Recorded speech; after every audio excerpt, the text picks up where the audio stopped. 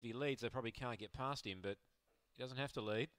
The 7 and the 8 are both strong dogs if their minds are switched on it here. Set to run, lights on, Meet Joe Black the favourite, they're ready.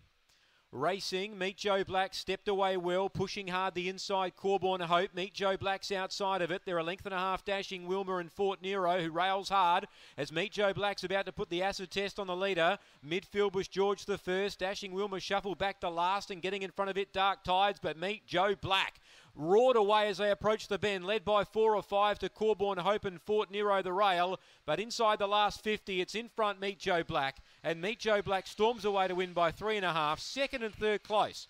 Fort Nero the inside, Corborn Hope the outside. Not sure there, maybe the inside. Fourth was George the First, then Dark Tides, and Dashing Wilmer couldn't get into it tonight. It was last in, the time's around 30 even. So the winner, Meet Joe Black, Rebecca Romain, was quickly up outside the speed down the back, and they'd went about 100 metres or so, and you sort of felt at that stage that he was close enough to be winning, and he stormed away to win well. Meet Joe Black, number 6.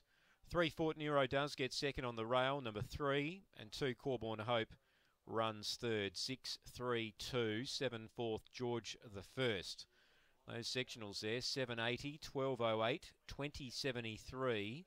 And the time is 30.01, so 30.01 for Meet Joe Black. He has gone quicker in the past, but the win was done pretty comfortably. 6, 3, 2, 7. Kev, the next race, one of our features, the sprint final, it's up next.